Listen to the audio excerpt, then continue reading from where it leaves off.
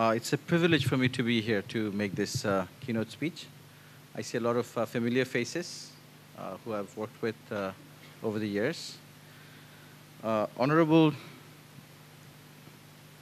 Chief Guest, respected special guests, panelists, and speakers, distinguished participants, dear friends and colleagues, a very welcome and a very good morning to you all.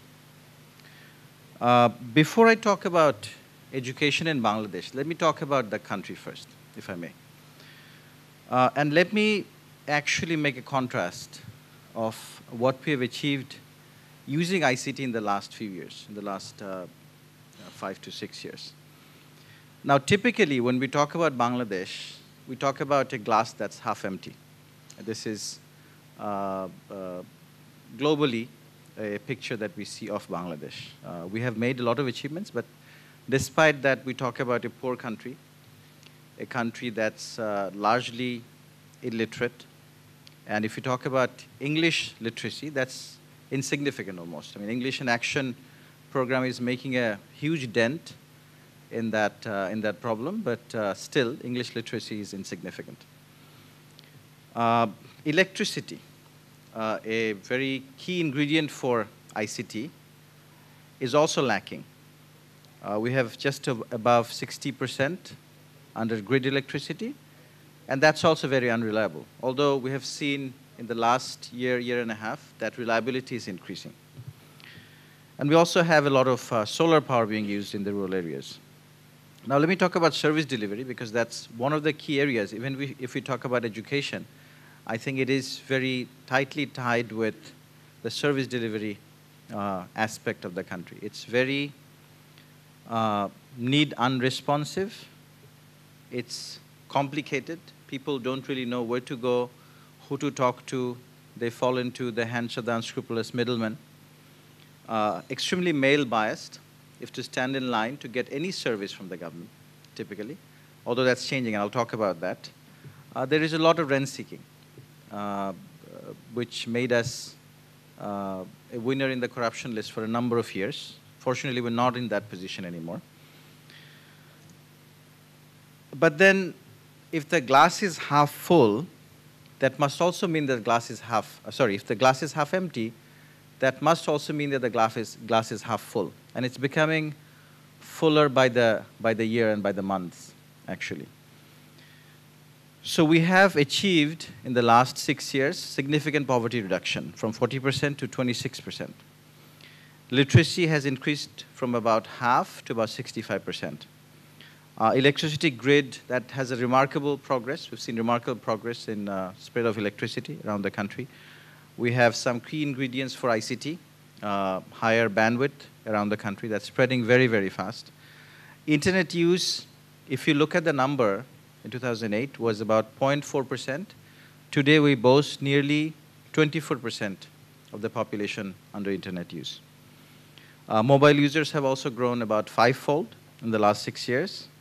Social media, we have about 7+ million people using Facebook and other blogging sites. We say that there is a new Facebook user born every 20 seconds, but there is a new child born every 12 seconds. So maybe very soon we'll have Facebook taking over our population growth, Facebook growth taking over our population growth. And a very important policy reform in many ministries has happened over the last few years. We had an ICT policy in 2000 that was developed in 2002 that was not very functional, that was revised in 2009, and we have a very robust ICT policy, along with many other policies that have been developed in the last few years, broadband and education. We have the first education policy in the country now, as you all know. I'll talk a little bit about that. But very importantly, in the list of policies that you see at the bottom of the slide, there is an important policy called public-private partnership. And a lot of what I'll talk about today is because that policy now exists, and there is a law that allows a lot of very productive collaboration and partnership across the public sector and the private sector, and also development partners. Let me start by talking about one story, which started in 2007. in 2 union councils, union porishads of the country. 2 digital centers were established. The idea was there was actually 3 ideas that we were nurturing at that time. The first idea was to take services as much as possible to citizens' doorsteps. So most of these union councils are about 2 to 3 kilometers of where people live. About 70% of our people live in the rural areas. And to these 70% people, these union porishads are the first place to go to for the government, to access the government services. The second idea was to empower these local government institutions. And the third area was to create a gender parity, both in terms of service provision and in terms of service access. And I'll talk about how that happened. Each center, at that time, in 2007, we're talking about 2 centers, 2 locations in the country, each started a center where we took a few of the government services to that center. So birth registration was already there. It started becoming electronic. So previously it was on a piece of paper, and we started developing a electronic database for birth registration. And that was the first big step in terms of how people saw that IT was actually making an impact in their lives in the rural areas. Over time, these 2 centers actually grew to about 100 centers in the next 2 years by 2008 and 9. And in 2010, this actually grew countrywide to cover all 4,500 union councils of the country. And at the same time, we saw a lot of service providers, both from the government, for instance, the Ministry of Land. Ministry of Land sells land records from the district administrator's office, the DC offices, as you all know. There's a record room. Citizens have to go, stand in line, possibly sometimes fall in the hands of the unscrupulous middlemen, and they get access to these land records that they need. That's a vital service the government provides to citizens, but it's a very hassle-ridden service. It used to be a very hassle-ridden service. Now, citizens can actually go to these centers, these 4,500 centers, instead of going to the DC office, about 35, 40 kilometers away, and can apply for a land record. In the last 3.5 years, we've been able to provide about 3 million land records electronically to citizens. So in the list of things that you will see here, the first bullet was the only electronic service in 2007, the birth and death registration. Over time, the exam results from the public examinations were also being available from these centers. Now we send SMS, email-based exam results. A lot of forms can be downloaded from these centers. Instead of going to the specific offices, to the upazilas, and to the districts, citizens can actually access these forms, which is the first entry point to apply for a service to the government. They can get these forms from these 4,500 centers. On Sunday, next week, we're actually launching a portal. The Honorable Speaker will be launching it. That will have over 1,000 of the most important forms of the government. So that's, again, a leap forward. On the right column, you'll see a number of services that come from the private sector. So we have partnership with a number of banks which provide mobile banking. Banking services were unheard of at that level, at the rural areas. With the introduction of these centers and with the public-private partnership, a lot of banking services are available there. Life insurance is available. Several of these centers are working on providing English language instruction with the help of British Council. So these are all possibilities that we've been able to tap into because of 2 things. 1, we've been able to take the connectivity, and 2, we've been able to take an entrepreneurial mindset to running these centers. A quick snapshot of what has been achieved to make the glass fuller by the year and by the month. From the Union Digital Center, we have seen about 46 million services delivered in the last 3.5 years. 111 million births were registered electronically. 3 million land records, 24 million utility bills over mobile phones. 2.4 million sugarcane purchase orders, 11 million money orders through post offices, and 1.2 million railway tickets bought over mobile phones. And if you look at the education sector, exam results, 64 million. 4.2 million students now study in 20,500 multimedia classrooms across the country in secondary schools. I'll explain the multimedia classroom. We think that's a foundational step to making more progress to improve the quality of education in the country. 39,000 teachers are now interacting over this teachers portal. This teachers portal was also developed with the help of British Council. 39 million results of public exams and 2.9 million admission applications through SMS. And I'll talk about the last one maybe for a minute. Even 3 years ago, a girl who just passed her high school exam, the HSC exam, with a good grade, would have to travel to every public university where she would want to apply. So she would have to travel to Sylhet, she would have to travel to Rajshahi, Chittagong, Dhaka, wherever she would want to. So she'd get the form, she'd fill it out, pay the fee, and then submit it again, and then appear again for taking the admission test. Now, other than the admission test, all these other steps require absolutely no travel. So the girl sends an SMS. The cost of the SMS is about 2 taka, sometimes even less. Whereas the cost of travel we've calculated was about 2,000 taka to go to each of these, because this girl would not be able to travel on her own. She would have to take somebody along with her.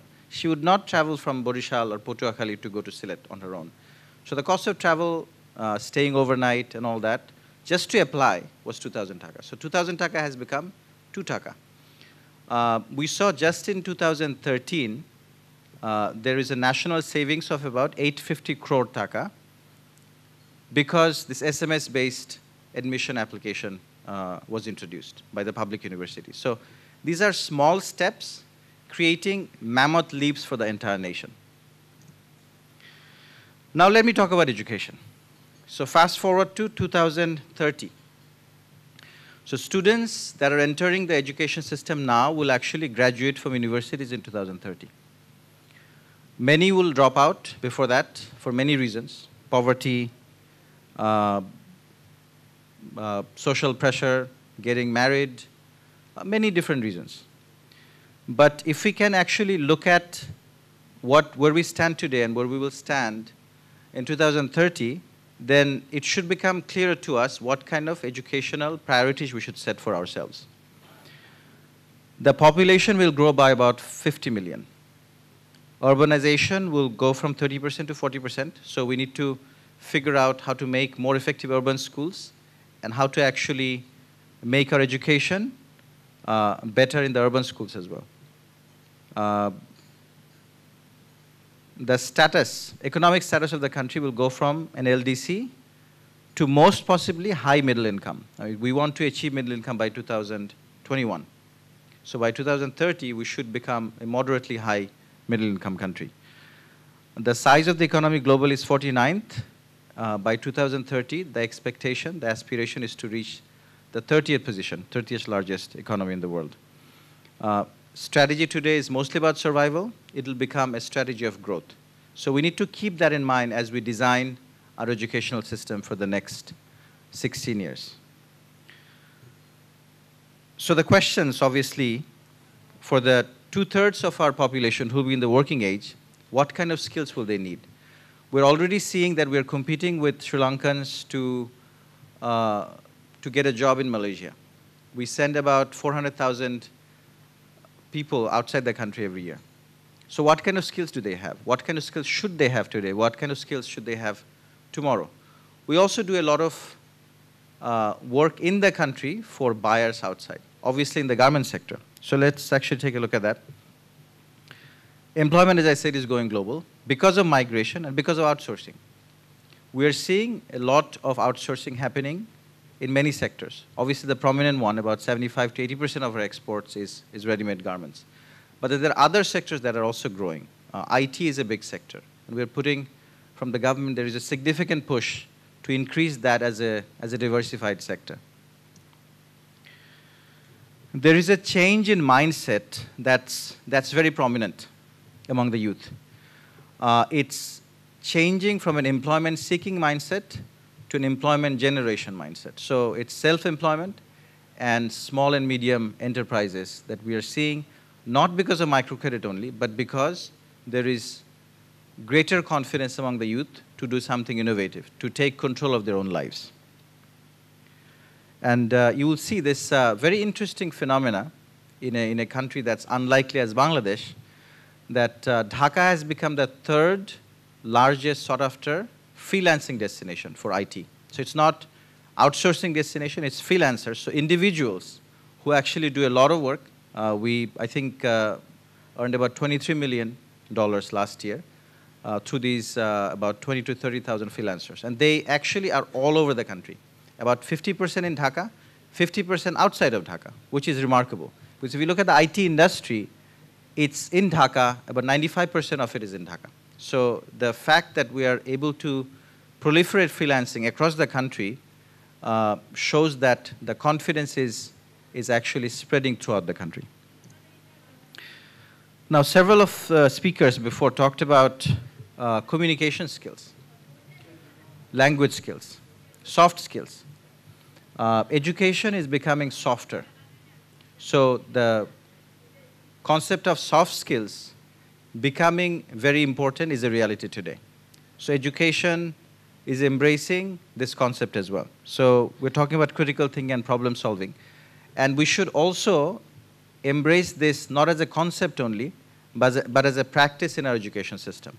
The question is, are we doing that effectively? School is leaving the building. So it has already left in many countries. It's also leaving in Bangladesh. And it will happen more and more. We have seen about 11% of our education coming from schools today.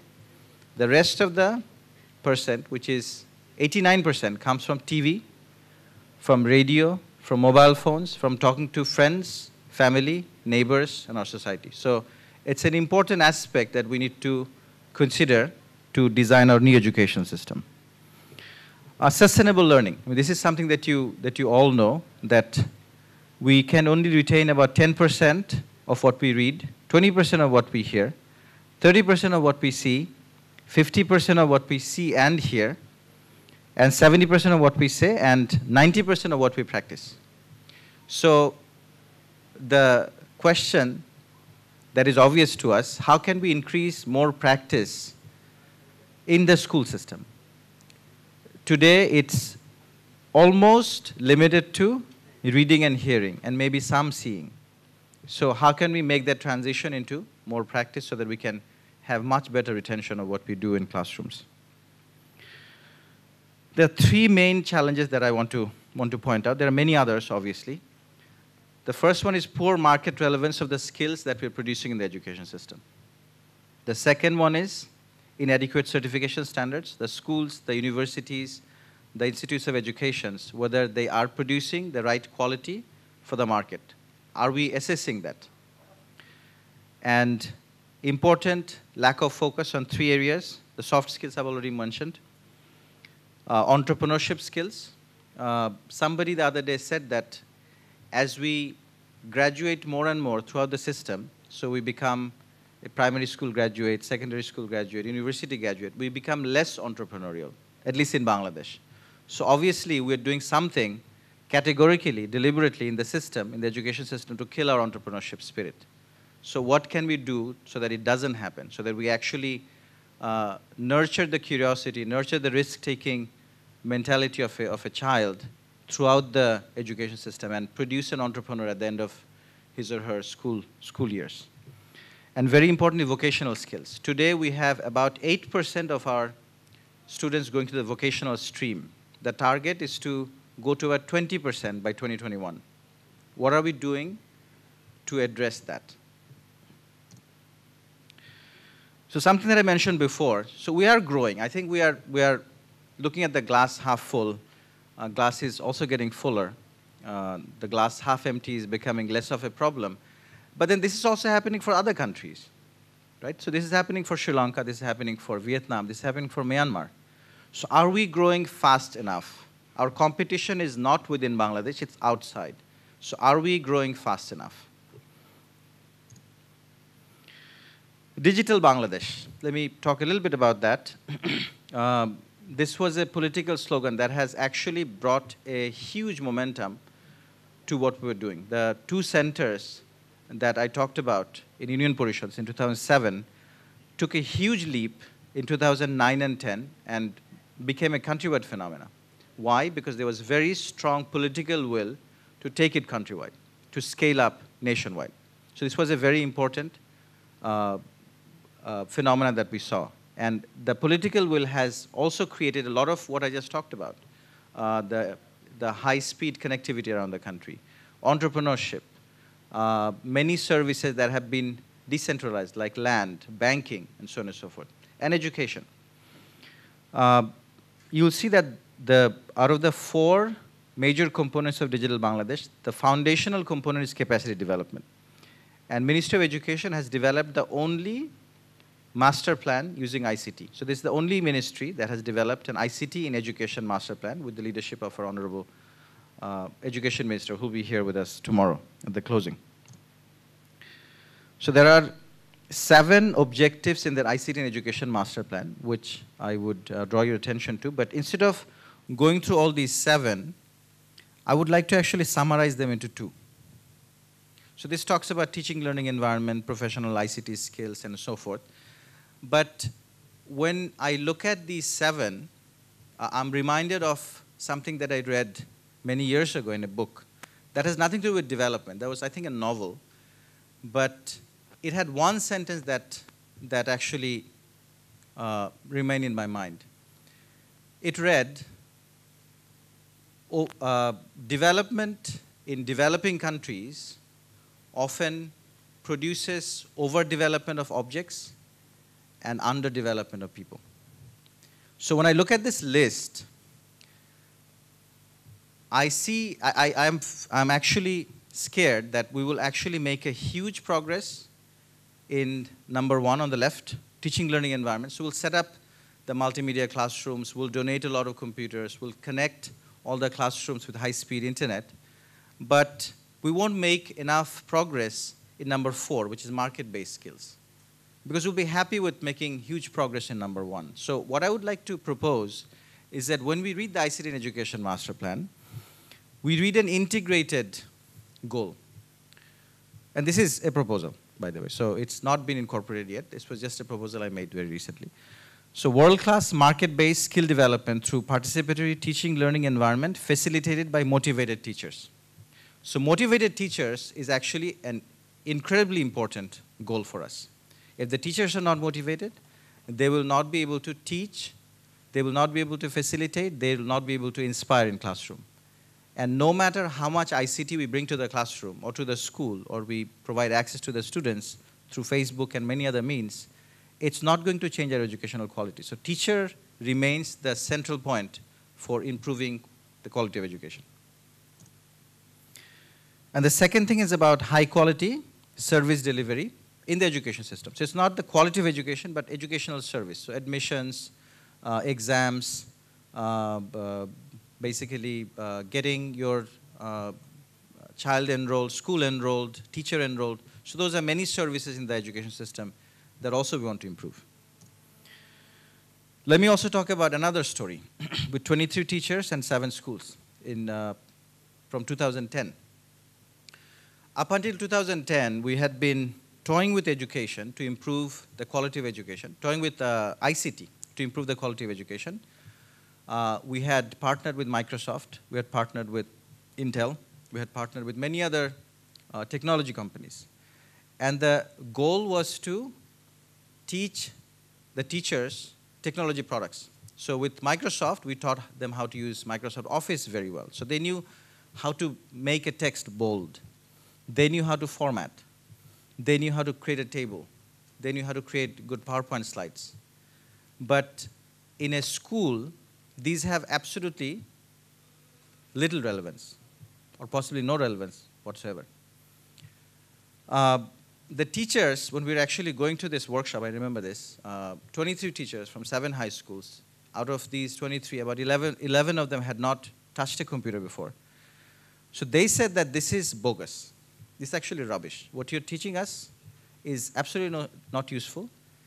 Teach us how to search on the internet. Because the internet already has a lot of educational material. YouTube, many other sites have very interesting pictures, videos, sometimes even text that's very interesting. So as long as we can find them, we can use them in classrooms. So teach us how to search and teach us how to plagiarize. So plagiarize probably is not the best word to use, but that is exactly what they told us to do. So tell us how to steal from all these different great works that nameless people have done around the world. So that's exactly what we did in this new curriculum for teacher training that we did, that ultimately became the multimedia classroom. Before talking multimedia classroom, let me break 3 myths also that have plagued our policymakers for years. The first myth is that ICT in education, so increasing the quality of education using ICT means, ICT education means that we have to learn how to use the computer. So we have subjects teaching how to use the computer in the classroom today. And we also had them before. But we learned from these 23 teachers, it's about changing the quality of education, not about changing the quality of ICT education. ICT does not need to be taught to students. So that's the second myth that I want to dispel. I don't know of any child between the ages of, let's say, 6 or maybe even lower to the ages of maybe 16 or 18 that need training on how to use the computer, that need training on any ICT device, no matter what his or her IQ is. I think it's inherent that a child will actually gravitate towards these devices because it's fun. It's just innately useful to them. So the process of trying to teach how to use these computers is sort of counterproductive. And we also felt, at one point, we don't feel that anymore, is that the first step in introducing ICT in a school is to set up a lab. So the kids will actually go to this lab and they'll learn how to use these devices. So let me come to a very important aspect of educational quality development in our country, multimedia classrooms. It's not rocket science. This is actually in many other countries. But one unique differentiator that we have made in this, that I'll mention in the next slide, is to bring teachers together to produce content. And I'll come to that in a second. But the focus of this multimedia classroom is not to reduce digital divide. I don't think we should talk about digital divide. We should talk about reducing the educational divide. And these multimedia classrooms should squarely focus on that. We have made all our 305 textbooks and teachers' guides into electronic books. So you go to the NCTB website, you'll actually see an ebook website that covers primary, secondary, madrasa, and vocational teaching streams. And 33 of these books, mostly in the primary schooling, have been turned into digital talking books which actually read out the text to you. And this is very important for visually challenged children who are still in the system. And about 72, I think, secondary school books are also being converted. It'll be done by the beginning of, or by the end of this year, actually. There is a public-private partnership that's developing this process. So teacher training. So all that I talked about must prepare the teachers for developing the new kinds of skills for the world to compete globally. So what kind of content? What kind of practices in classrooms? What kind of mentoring that the teachers must have? So they can only go so far with mentoring from their colleagues. We don't have to have experts as mentors. So schools that are doing well, teachers that are doing well in some schools that are not doing well. So teachers are also doing well in schools that are not doing so well. So there are very, very qualified teachers, very innovative teachers in schools. We roam the country looking for these teachers. They can act as mentors. Collaboration. The Teachers Portal that was developed with the assistance of British Council is a monumental example of how teachers are collaborating to produce content for each other. They're also competing against each other. We have this teachers competition that bring together the best teachers which inspire other teachers. So this is the teachers portal. It's unfortunately Bangla for those of you who cannot read Bangla. Actually, there is maybe 1 or 2 words in English, perhaps. The English word is in English. The rest is in Bangla. So you'll see very interesting pieces there. They're about, in this whole structure over the last 1.5 years that this has existed, we have about 39,000 teachers collaborating today, mostly from the secondary schools. We want the primary school teachers to join this effort as well. On the right side, you'll see that the best teacher of the week is recognized by the system. The most active teacher who produces the best digital content by plagiarizing from across the world. So they get recognized. And we want this number to grow to about 350,000 in the next 2 years. 350,000 teachers. Some statistics, we did a very small sample size survey of these multimedia classrooms, but we see that retention of subject matter in classrooms has actually improved for children. We see the teacher's confidence increasing in 2 ways, because the teacher is more active in the classroom. The teacher is a facilitator now rather than a lecturer. The teacher is also helped by a content that was produced by a more mature teacher, a more prepared teacher, because these content, these slides, this video actually prompts a much better educational delivery, much better facilitation within the classroom. And the head teachers agree. In the schools that we have visited, they actually agree that this is a good thing. And we're talking to several countries in Asia, in Latin America, and in Africa to see whether this can be replicated there, obviously localized to the needs of the context. English in Action has proved that English is a technology. So to go to other countries where our workers have to communicate, English is an essential tool. And we're very happy to see that English in Action has done some remarkably innovative steps using multimodal media, TV, radio, internet, and from access to information, we're also exploring all these media. So I think we can definitely learn a lot from English in Action, and we hope that the memorandum of understanding that we started at one point will be signed very soon so that we can take that process forward. A few possibly game-changing initiatives that are coming on the horizon. We're trying to develop an e-learning platform with Bangladesh Open University that'll touch, after a few years, millions of learners around the country. We're developing with the Ministry of Expatriate Welfare a platform for the migrant workers so that people who have left the country, who are working in many countries, about 8 million plus of our workers, probably 10 million. And the 400,000 that leave every year, about 320,000 without any kind of training, can actually tap into this resource from wherever they are, before they leave the country, after they leave, from wherever they are, they can access their mobile phones and the internet. We're also working with private sector institutions and universities to develop and possibly plagiarize also. UK actually has developed this technology called Raspberry Pi. It's a small computer that does everything the computer does. It looks like a matchbox, and you just attach a monitor to it. It costs about $25 to $30. So we're exploring whether we can make it useful for our local context. We're also working with several NGOs to develop ICT mechanisms for children with special needs. The collaboration and the co-creation aspect that are done by teachers, using the taboo word plagiarism, we are seeing that that's becoming very effective because teachers are working together. They are empowering themselves and feeling a sense of empowerment that has never been produced by our system of teacher education. So we want to widen that and deepen that.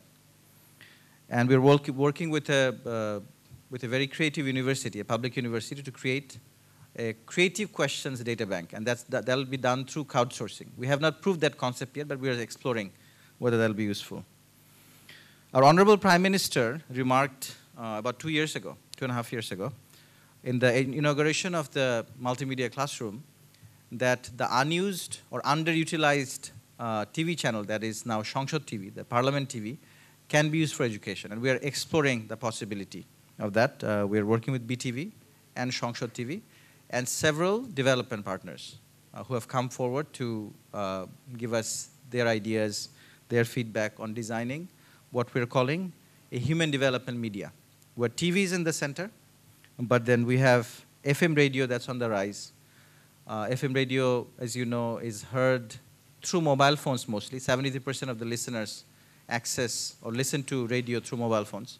So very interesting paradigm shifts are taking place. So we want to leverage that paradigm shift by looking at social media, radio, TV, and many other technologies that are before us to develop a human development media. And we've already gotten approval for developing a separate foundation, which will be a public-private trust. So we're looking at possibly BBC Trust.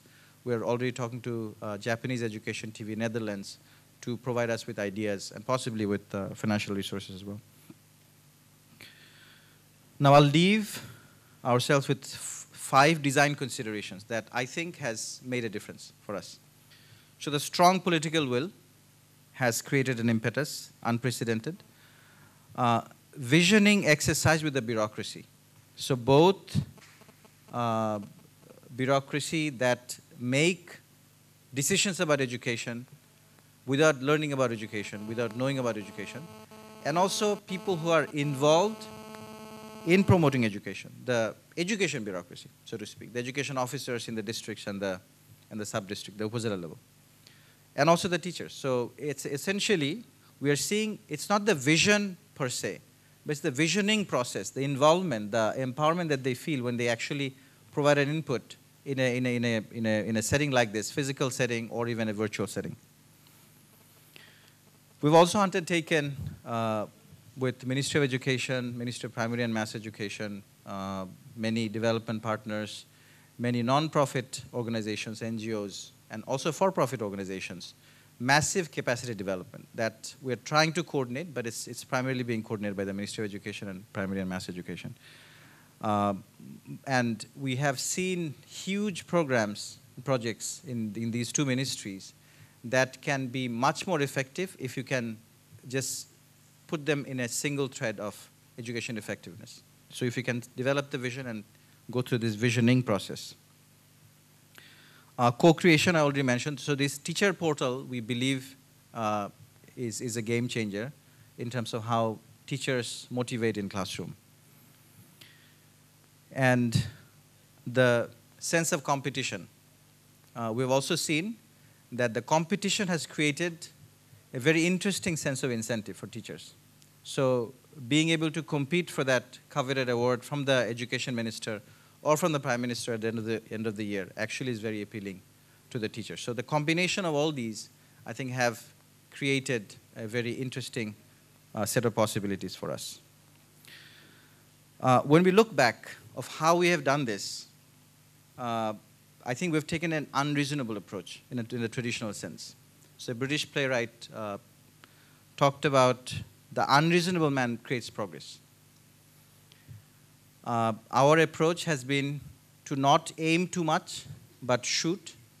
In the case of the union councils in those 2 locations that has grown throughout the country, in the multimedia classrooms that was set up in 7 schools and then grew to about 20,500. So we feel that we've taken an unreasonable approach, an untraditional approach. Thank you very much.